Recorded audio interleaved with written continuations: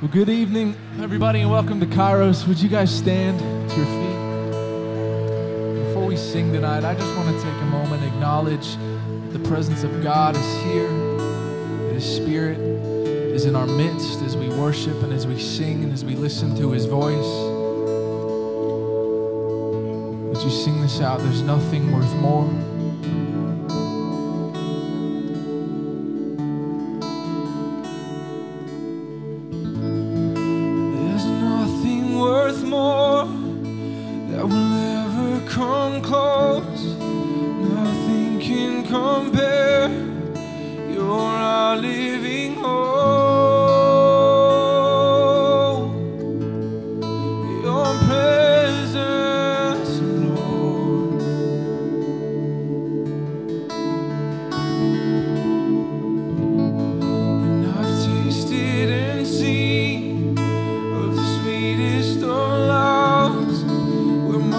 Become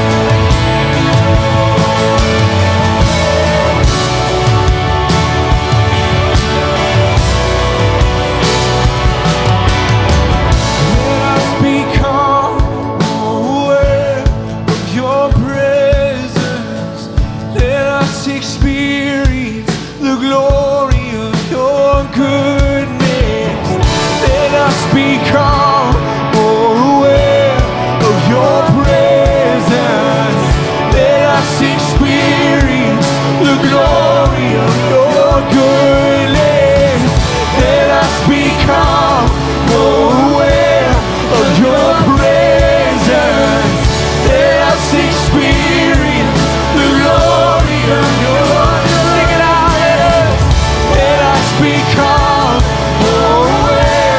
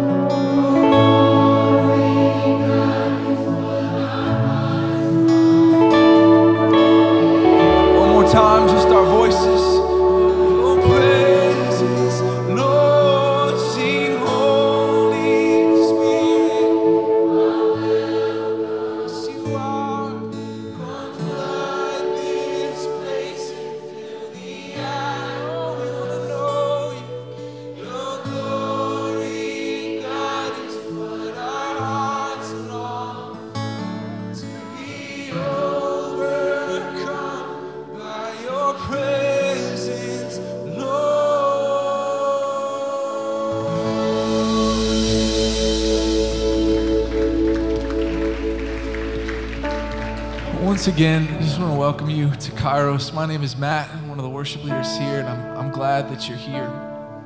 Before we pass the peace, I just want to remind you guys, due to the nature of Chris's message tonight, you may find yourself during this message wanting prayer, trying to find out what's a way that you can get more involved in this community, maybe call this place home, or if you simply just want to give any of that, you can text the word Kairos to 615-570-3506. And I want to say that because I want to give you an opportunity that if you sense that during this message, please don't hesitate to do that. We would love the chance to pray for you and get you connected in this place. But now we're going to move on to the passing of the peace. And I know that sometimes in the summertime, a lot of you guys are new, so I want to explain this. This is what we consider to be somewhat of a sacred greeting time, as we call it, because we want this to be a place where we know without a doubt that the peace of God is here in this place. So how it's going to work is I'll say, may the peace of Christ be with you, and you say, and also with you, and then we'll take a moment, turn to our neighbors, and just simply say, God's peace or peace be with you. So may the peace of Christ be with you. Let's take a second. Do that.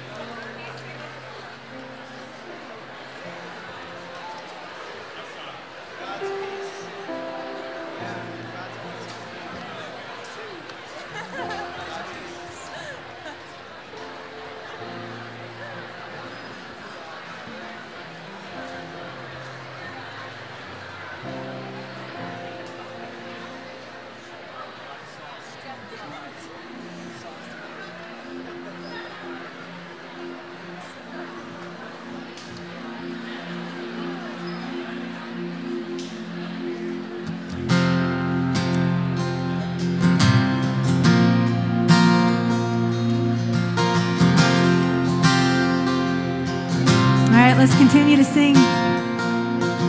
When darkness tries to roll over my bones,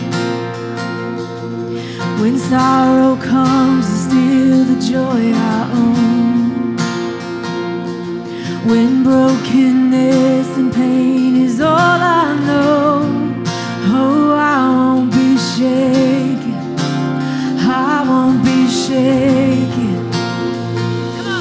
'Cause my fear doesn't stand a chance when I stand in your love. My fear doesn't stand a chance when I stand in your love. My fear doesn't stand a chance when I stand in your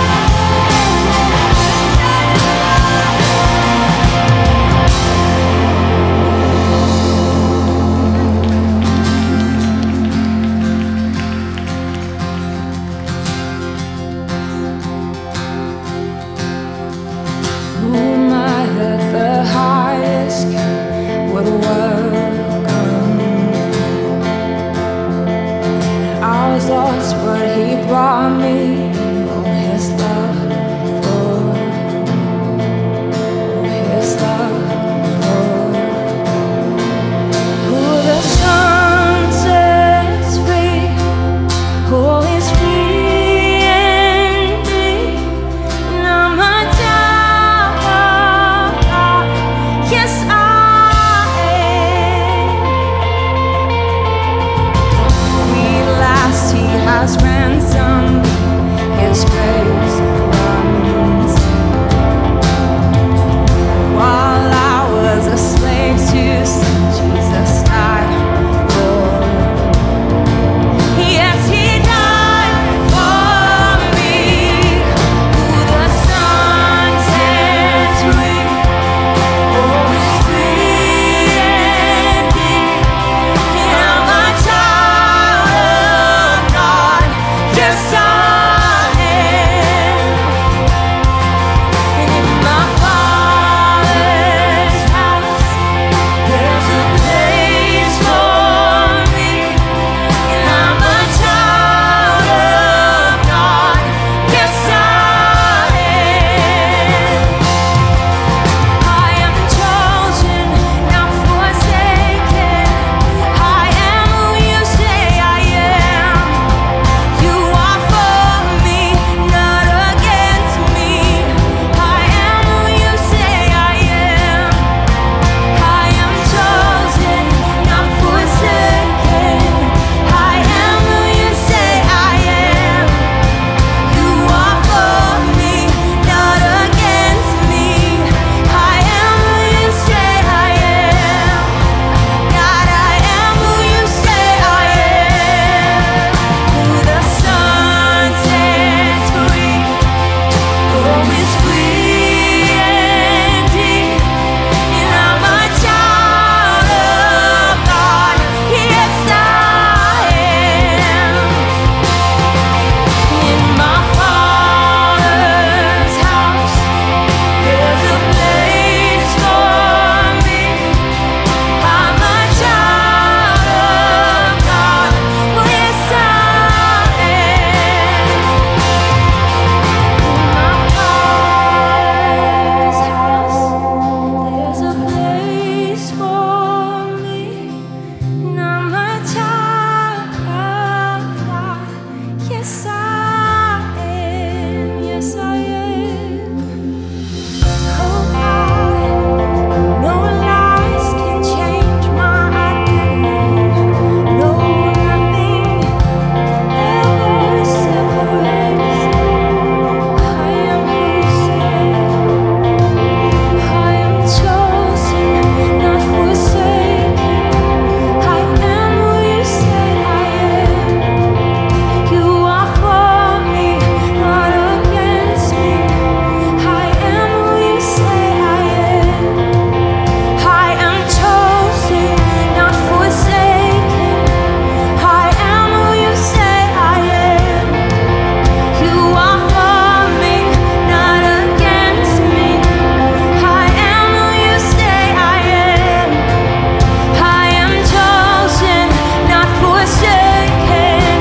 I am who you say I am. You are for me, not against me.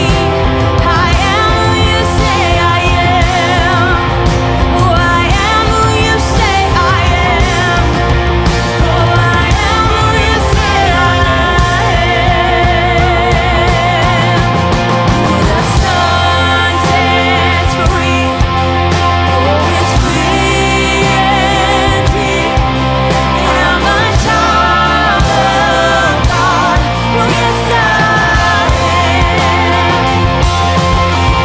In my Father's house, there's a place for me. I'm a child of God. Oh, yes, I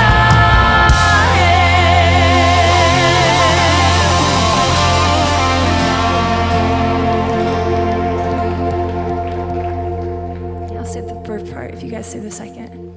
Glory to God, the Father, the Son, the Holy Spirit. You guys can be seated.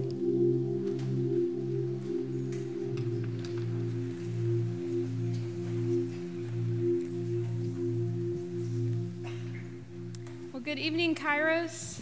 I would love to continue our worship tonight through the reading of God's Word. Our scripture tonight comes from 1 Corinthians chapter 6. And before we read it, I would invite you to pray with me. Holy Spirit, would you give us eyes to see and ears to hear? Ears to hear the pain and the hurt and the brokenness in our midst, and ears to hear the gospel that speaks louder than that. Jesus, would you go before us in this text and make a way? And together we say, speak, Lord, your servants are listening. Our text tonight comes from 1 Corinthians chapter 6, and we'll be reading verses 9 through 11. Or do you not know that wrongdoers will not inherit the kingdom of God?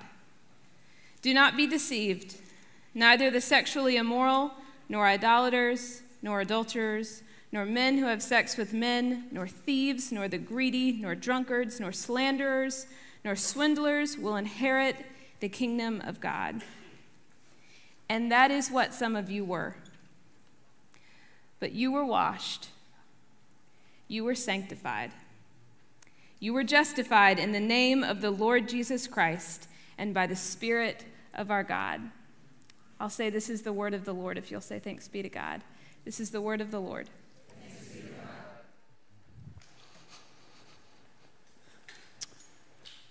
I'll say, bless the Lord. If you'll say, oh, my soul, bless the Lord. Oh, my soul. Bless his holy name. We're working on getting those bleachers fixed. Don't worry. They'll be back soon. Well, Kairos, the time has come. I hope I have earned your trust as your pastor to speak with compassion and conviction about same-sex attraction. I think you'll agree with me that there are very few issues that we will not courageously confront, thoughtfully consider, and compassionately respond to with relentless prayer and sacrificial love. I hope tonight will be no different, but I know that it will, because it is different. A quick note for faithful attenders and first-timers alike, I usually love verbal feedback during the talk. In fact, I encourage it and actually need more of it, but not tonight. Tonight, due to the highly sensitive nature of the topic and the hearts of those who are affected by same-sex attraction, I humbly ask for your attention and to hold your comments until the end of the service. I've elected to preach directly from a manuscript tonight, and this is to guide the precision of my words and the percussion of my heart that beats and breaks for those who are wrestling with their sexual orientation. As we discuss same-sex attraction tonight, I have one special request for all of us. Please check your baggage. Let's all admit together that this can be a deeply personal issue and that it has all affected us in different ways. Right now, there are Christians in this room who have been incredibly hurt by other Christians who have had a very unchristian attitude in response to their own same-sex attraction or that of a friend or family member. There are Christians in this room right now who have witnessed the cultural compromise by the Christian community to uphold the biblical sexual ethic when it comes to same-sex attraction, relationships, and marriage, and therefore see a great need for Christians to aggressively fight to enforce the Christian sexual ethic in churches and the public square.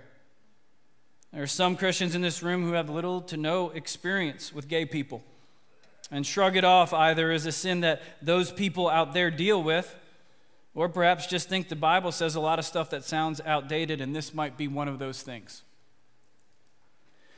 There are some here who are also just spiritually curious, who are gay, or who are sympathetic with the LGBTQ community and have only seen Christians represent their God as anti-gay, uneducated, bigoted, and homophobic.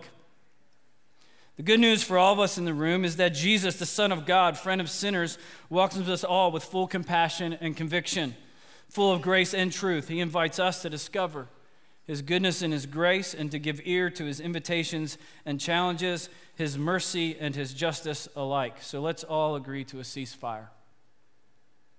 Let's acknowledge that our natural posture is often defense, and to see tonight, if not through humility and prayer, we can come together for a kind, thoughtful, articulate conversation, even if you disagree with what's being taught.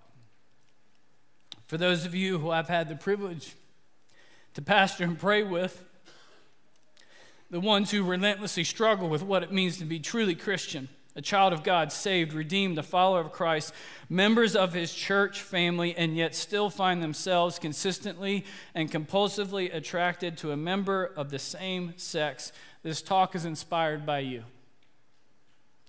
But it is not for you. It is for us, your brothers and your sisters, your mothers and your fathers, your friends and your family, your pastors and your leaders, to understand how we can better be Jesus in the flesh for you and with you. Full of compassion and conviction, how we can celebrate with you when you're victorious, how we can cry with you when you falter, how we can pray for you, what to say, what not to say, and how we can not just see this as something you deal with, but something our entire family will deal with together. Here's what tonight's relationship talk about same-sex attraction is not. It is not where I systematically go through every single scripture verse that addresses homosexuality and build a case brick by brick for the historic Orthodox Christian sexual ethic. The view that was affirmed by Jesus himself, that sexual intercourse is a gift from God to be enjoyed only in the covenant of marriage between a man and a woman. Not this talk. It's great talk. If you want to listen to a talk like that, here's what I recommend you put in your search browser: Controversial Jesus, Jesus in the Gay Community by John Tyson, a pastor in New York. It is an hour and 20 minutes comparing the progressive view of homosexuality to the historical view, and it's done with biblical precision, nuance, pastoral patience, and a humble acknowledgement of both sides of the issue. I highly recommend it. But here's the narrow focus of our talk tonight. This talk is for the person who is made in the image of God. A family member of the person who is made in the image of God, or a friend of the person who is made in the image of God, who says this: I'm attracted to members of the same sex. I experience not only a longing for friendship, but I also experience a sexual desire towards my own gender.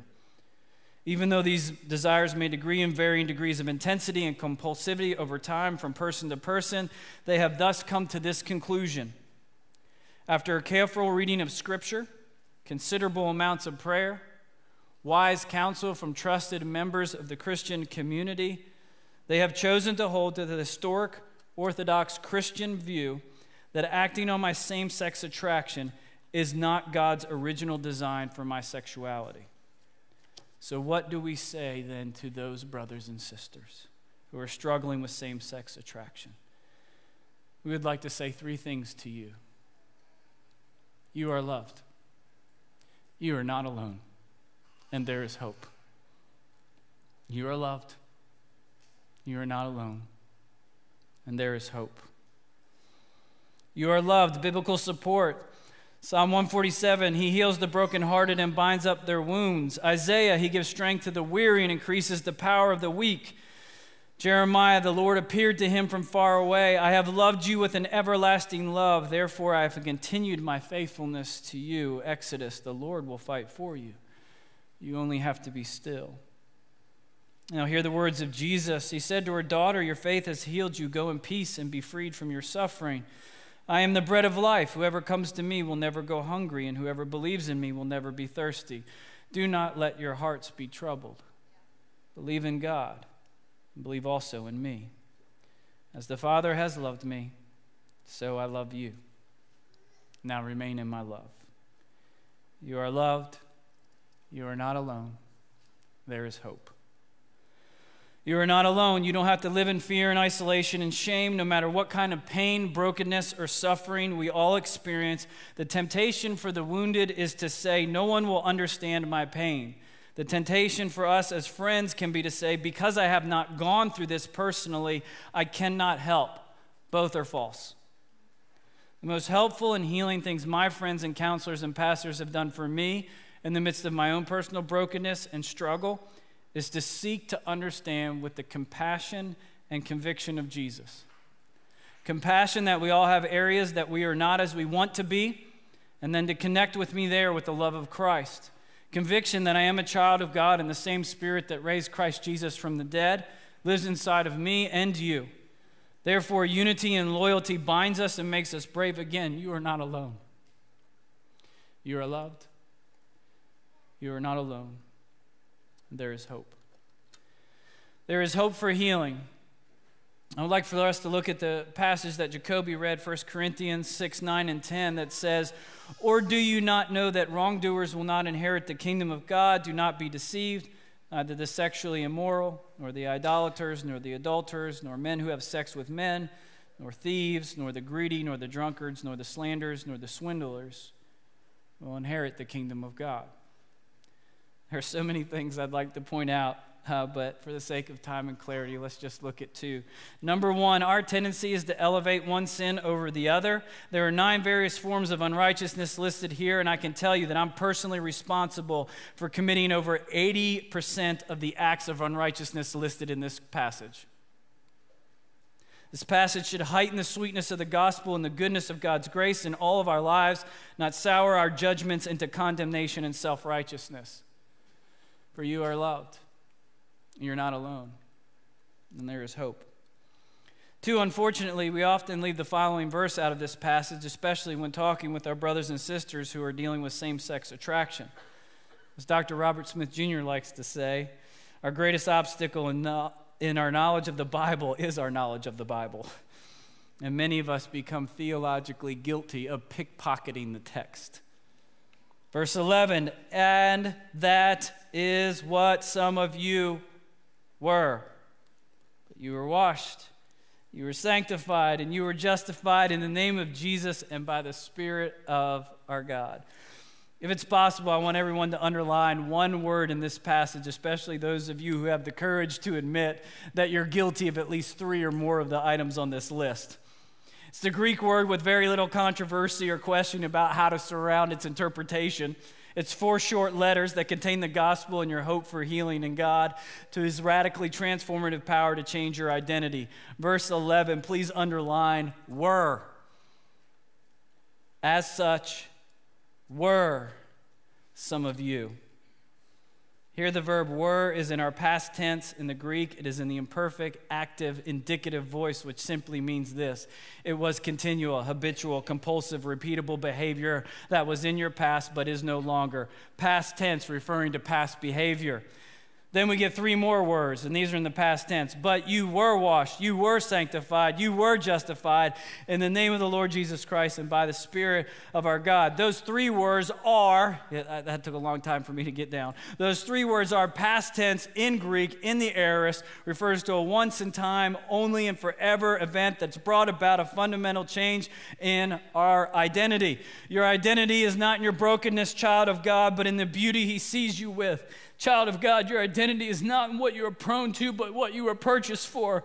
Child of God, your identity is not in your orientation, it is in your sanctification. Child of God, your identity is not in your sexual repression or your sexual obsession. It's in God's obsession with making all things new, starting with you. While we were yet sinners, Christ died for us. You are loved, you are not alone, and there is hope.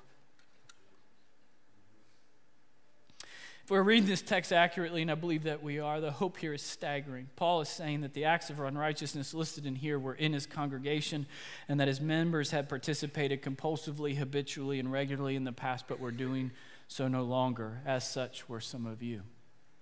There is hope for healing. In Christ, there is hope for the sexually immoral to become sexually pure. In Christ, there's hope for the adulterers to learn to honor and commit and loyally love their spouse. In Christ, there's hope for idolaters to put their worship in the one true God. In Christ, there's hope for the greedy to become generous. In Christ, there's hope for the drunkard to find sobriety, the slanderers to speak graciously and truthfully. In Christ, there's hope for the swindlers to embrace honesty and integrity. And in Christ, there is hope for the homosexual to find hope and healing in Christ.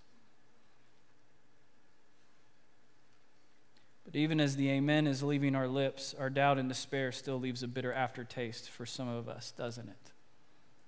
Why? Because all too many of us know that when we fight addictions or compulsions or have loved ones who have, that not everyone, including Christians, find healing this side of heaven. And such were some of you. That many of us Christians live in the brutal daily reality of fighting for our behavior to catch up with our identity in Christ. But herein also lies hope. Because you are loved, you are not alone, and there is hope. Hope for suffering, Romans 8:23 and 25. We ourselves who have the first fruits of the Spirit groan inwardly as we eagerly await the adoptions as sons and daughters for the redemption of our bodies. If we hope for what we do not see, we wait for it with patience. Dr. Wesley Hill is a PhD in New Testament studies and assistant professor of New Testament at Trinity School for Ministry in Pennsylvania.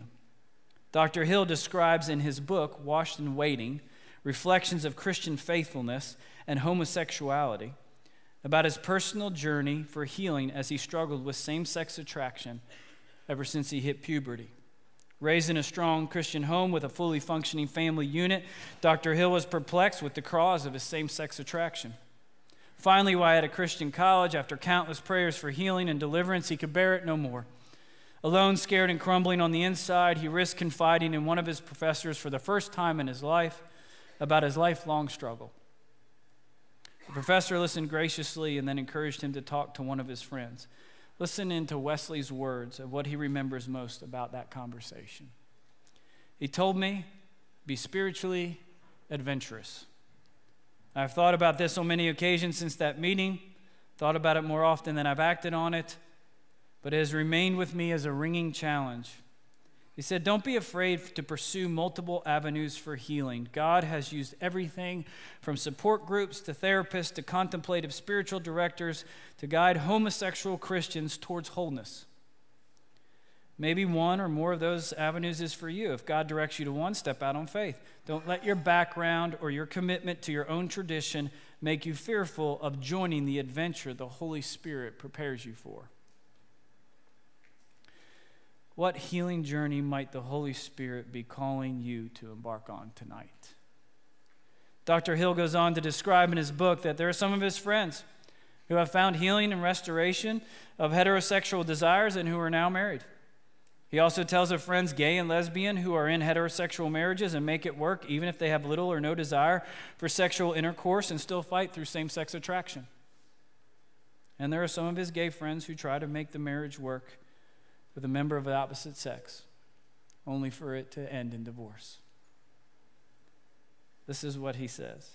Dr. Hill continues to pray and hope for healing, even if it only comes in the resurrection and the full redemption of his body and this earth when Jesus returns.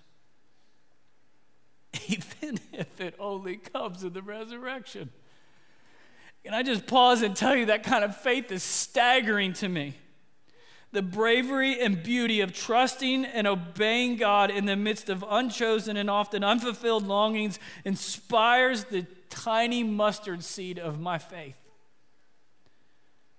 In the meantime, Dr. Hill says that his same-sex orientation is a very real battle that he engages every day not to act on.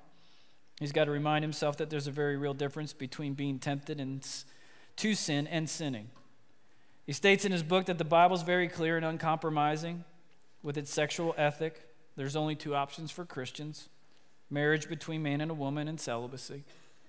He's decided that celibacy, not to act upon his same-sex attractional desires, however painful, is not only obedience for him, but obedience that will ultimately be worth it. He then offers two breathtaking and incredibly courageous thoughts on that fight. One, wake up every morning and say, I am the beloved of God, and look to the cross, as N.T. Wright suggests, and see the evidence there that I am loved extravagantly and inexorably by the self-giving triune God. Two, and this is advice a friend gave him, and I believe every person in this room needs to hear this. We must call into question any notion that the supreme expression of human love is found in marriage. The ancients did not contend this, and neither does the Bible. The Old Testament suggests that there's a brotherly sacrificial love that's found outside of marriage and often greater than marriage, 2 Samuel 1:26. The New Testament does likewise. Jesus says there's no greater love than for a friend to lay down his life for a friend, John 15:13. And is it not curious? The greatest discourse of love in the New Testament is not a discussion about marriage, but a discussion about spiritual gifts and the body of Christ functioning together. 1 Corinthians 13. Love is patient, love is kind, it does not envy, it does not boast. And in Ephesians 5, sacrificial love is the model for marital love, not the other way around. Marriage is a venue for expressing love, which in its purest form exists first and foremost outside of it. I think the entire message of Dr. Hill's book can be expressed in this simple phrase: faithfulness is never a gamble.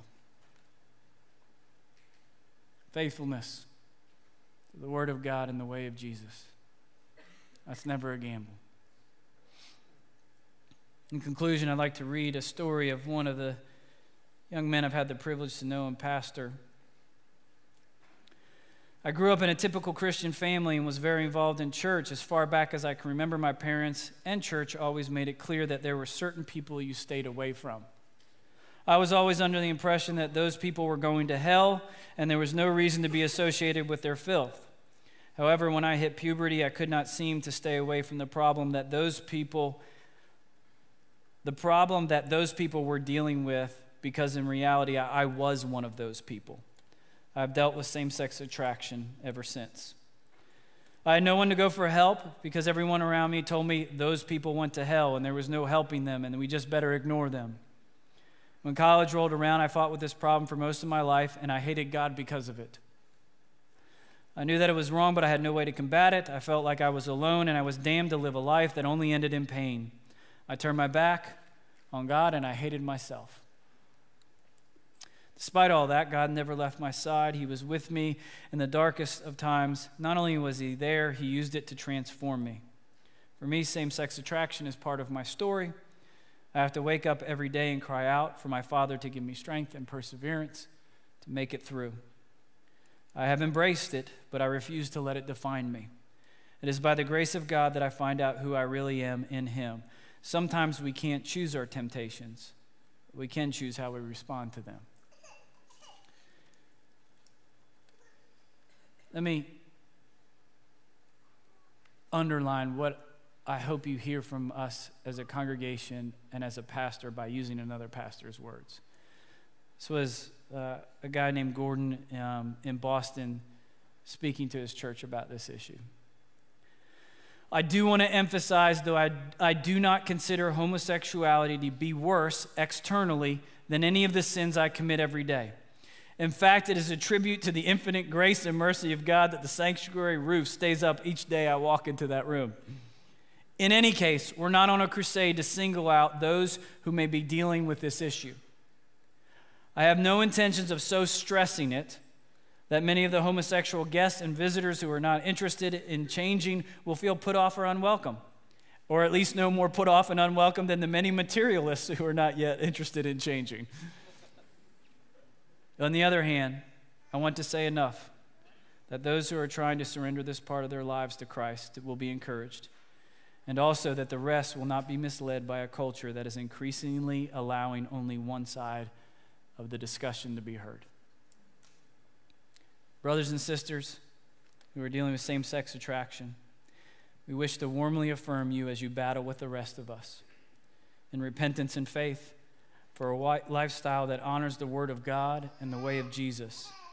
There is room for every kind of background and sinful past among the members of the Church of Jesus and the Bride of Christ as we learn together the way of repentance and renewed lives. You are loved. You are not alone. And there is hope. Amen. I'd like to take 120 seconds. Just pray and process through what the Lord might be doing in your heart. Regardless of the subject matter, every time we preach the Bible, we want repentance and renewal. God reveals, we respond. We change the way that we're thinking, and we choose to live a different way. This is a great time for anything you need to repent of and renew your covenant vows to Jesus, and remember that He holds you in His hand. It's also a time to consider, is there a spiritual adventure that the Holy Spirit is inviting you on to find deeper hope and healing.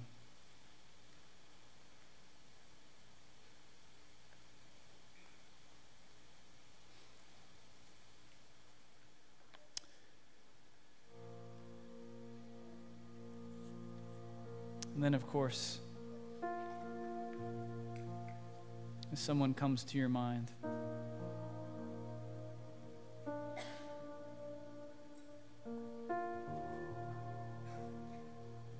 pray that the love of Christ would reach them.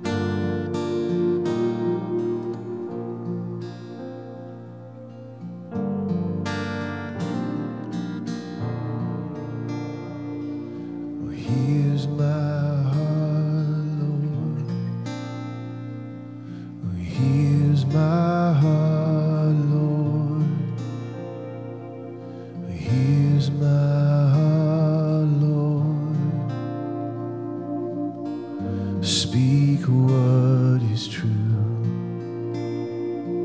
and here's my heart, Lord, and here's my heart, Lord, and here's my heart, Lord,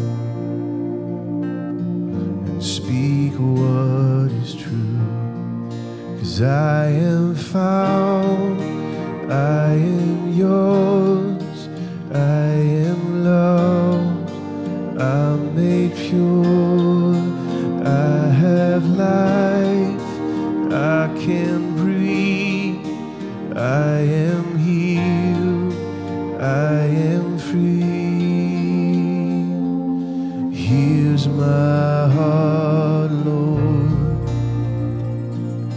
here's my heart, Lord, here's my heart, Lord.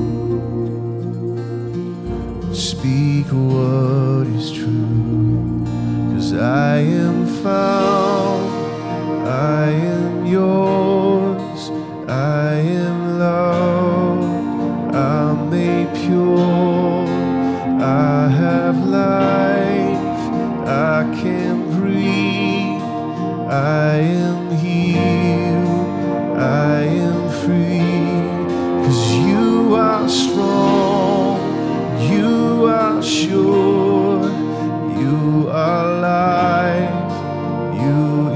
adore. You are good, always true.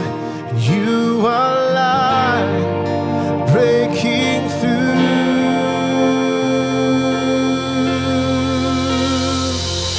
Here's my heart, Lord. Here's my heart, Lord. Here's my heart.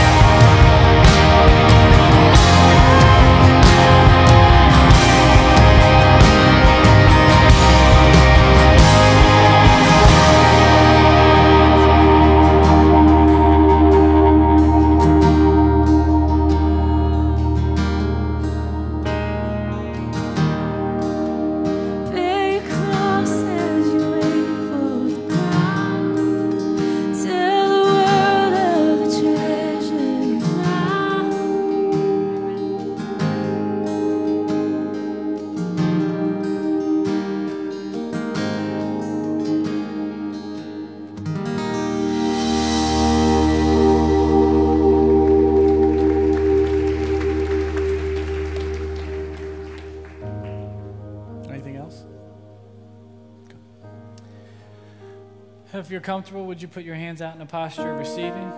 I'll speak a prayer blessing over us. May you discover the spiritual adventure that the Holy Spirit has for you as you uncover the places that need hope and healing the most. May you recover the compassion and conviction of Jesus as you remember that faithfulness is never a gamble. And if you don't hear another word I say, hear this: you're loved, you're not alone, and there is hope. In the name of the Father, the Son, and the Holy Spirit. Amen. You guys can stay standing. We'll sing the doxology in just a second. Never underestimate the power of prayer. We'll be up front. Love to pray with anybody who needs that. There's also prayer cards in the back. We'd love to pray for you. Would you guys sing this with me? Praise God from